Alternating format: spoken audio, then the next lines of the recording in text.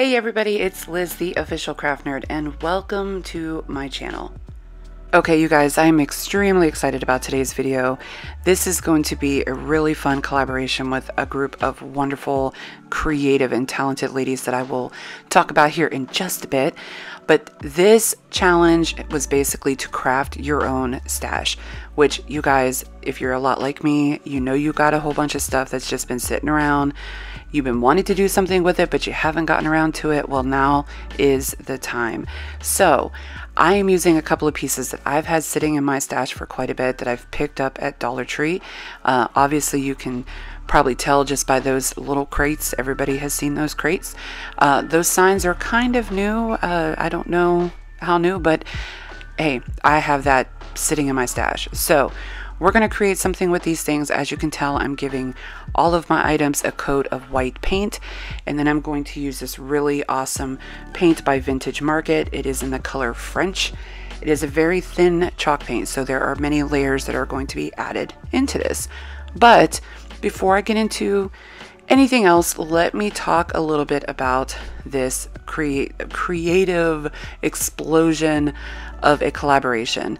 All of these beautiful ladies here are a part of this, and there is going to be a playlist that you can follow through and check out everybody's awesome, wonderful videos. I'm super excited to see everybody's items and what their stash has and what they're going to create.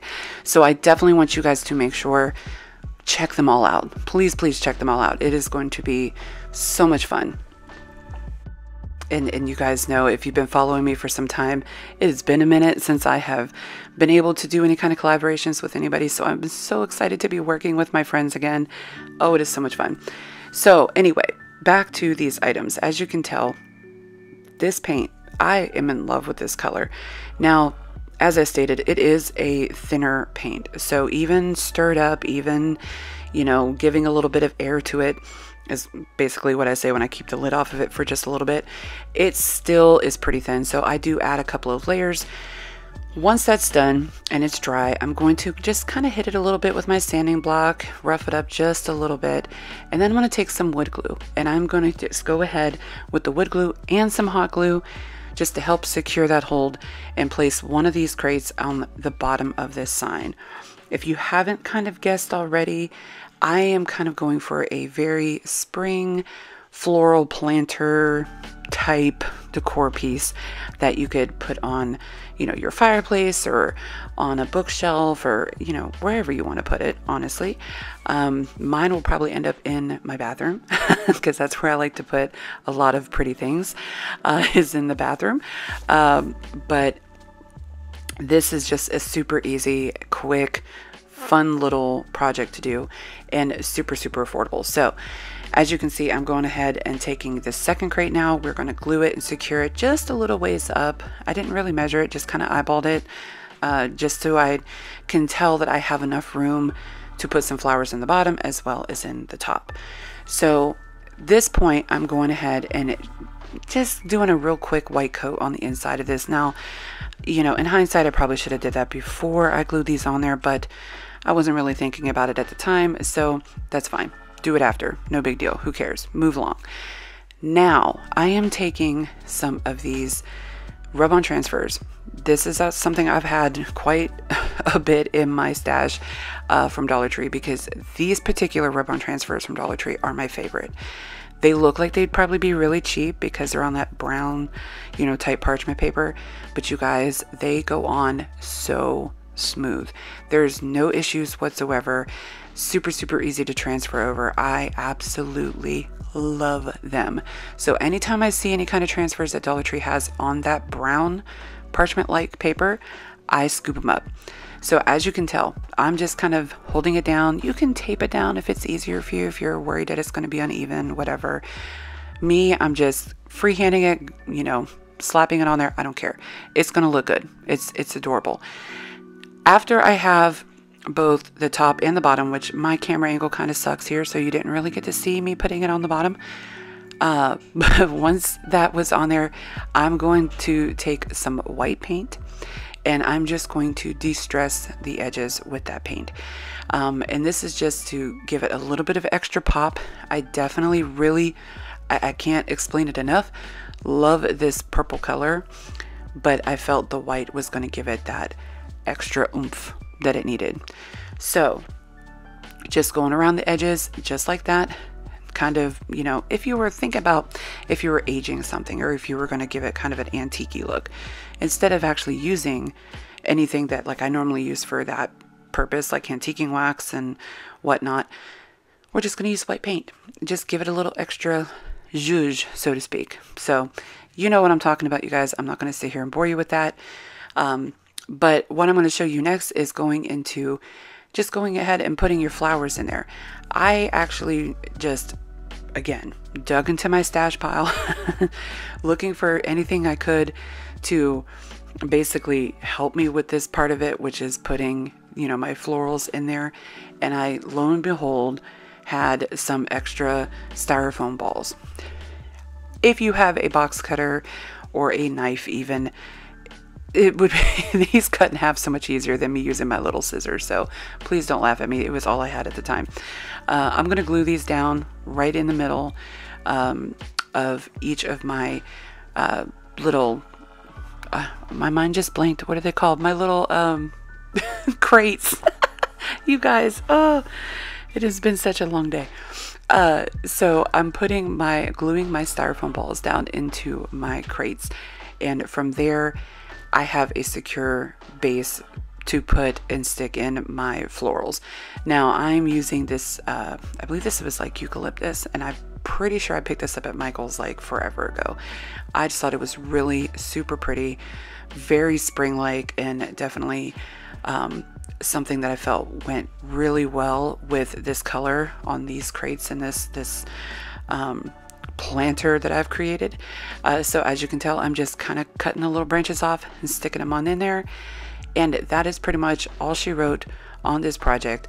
I'm going to go ahead and hush up right now so you can watch and see the final reveal of this particular piece. And then we will jump into the next project.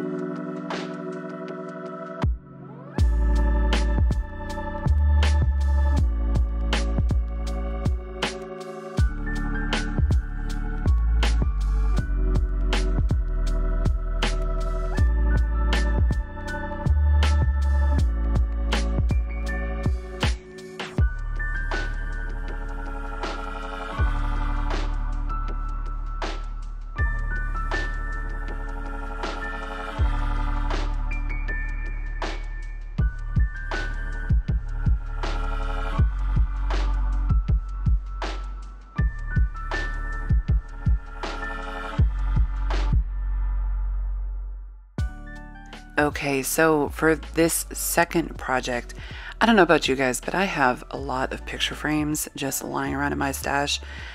Not sure why I don't have any idea why I collect so many, but I guess it's just because I know that there's going to be some point in time I'm going to flip it. So with that being said, I'm going to use this particular frame. I sanded down the wood, and now I'm going to go ahead and give it a quick paint job.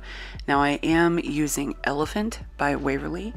It is a really nice deep gray chalk paint, And we're going to go ahead and just give a coat around the frame, all the way around the edges. And then of course that wooden heart that you see over there, I'm going to color that this same gray as well. I like this frame only because it has that kind of almost like a burlap background there. And we're not actually going to put a picture in this, you guys, but you'll see where we're heading with it once we get to that. As you can tell, I'm giving it 2 coats here, because at first I thought it was a little too dark, but again, with the chalk paint and something that I've learned and have been told by many of you, a lot of times the older the paints get, you know, you definitely have to make sure you're stirring it up pretty well, which I normally do, especially with Waverly. It's pretty easy to stir it up because it separates, you know, it's chalk paint. So but in any case, I gave it a couple coats, no big deal, easy peasy. We're going to go ahead and do this heart here as well. And I really like this color. I think this is a very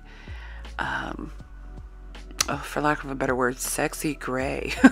I love this color. It's not something that I typically use. A lot of my decor that I do is Shabby Chic, so it's very light colors, you know, pinks and pastels and whatnot. But hey, I had a plan for this gray. What I'm using now is this really great product that is basically a crackle paste. I will definitely try my hardest to put in the description the items that I'm using. These particular things, like the vintage paint that I used in the last project, and this crackle is something I've picked up at a local antique mall, so I'm fairly certain you can find this online, but I'll have to look more into that.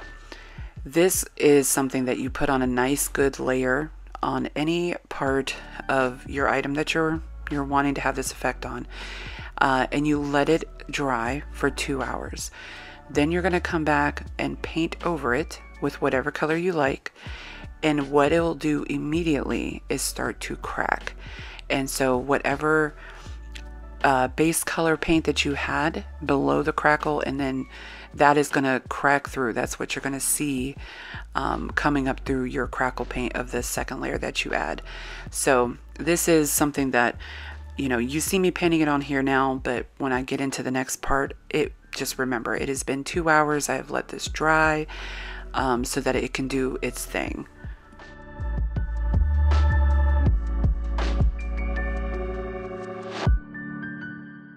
Okay, so now we're going to add this white paint. I'm just adding Plaster by Waverly, one of my favorite colors, and just watch how quickly this happens. You can already see it starting to crackle up at the bottom.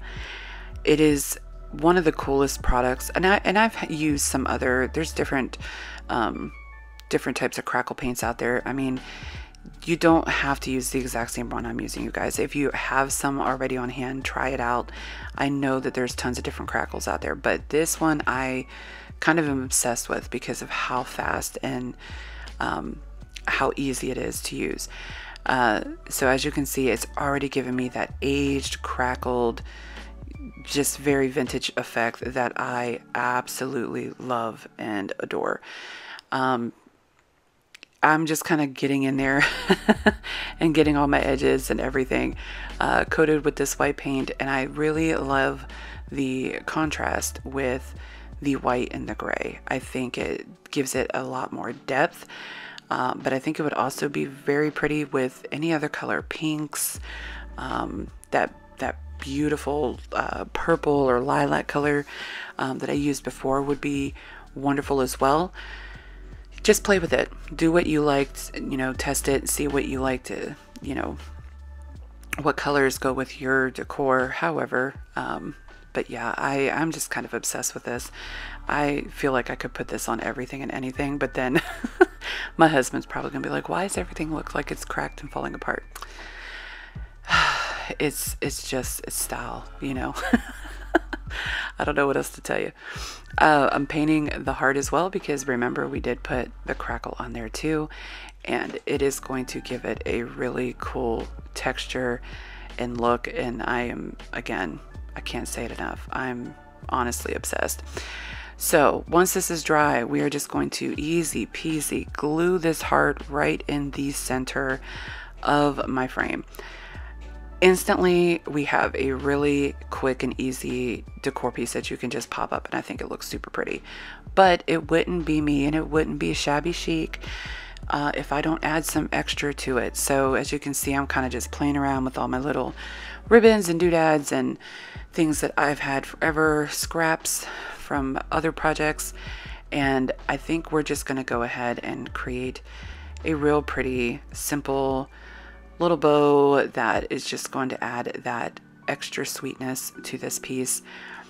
And you guys, this is something that I've had in my stash forever, and it took me not long at all to do, and it's just adorable. I love it. I love it.